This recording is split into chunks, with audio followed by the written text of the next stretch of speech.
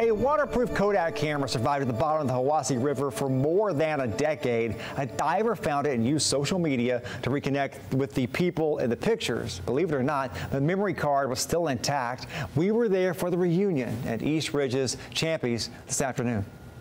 I saw something small that didn't quite look like a rock or something that, belonged in the river. It was super exciting. It's so cool tonight because those are old pictures with our children on them. So it's neat to be able to see that again.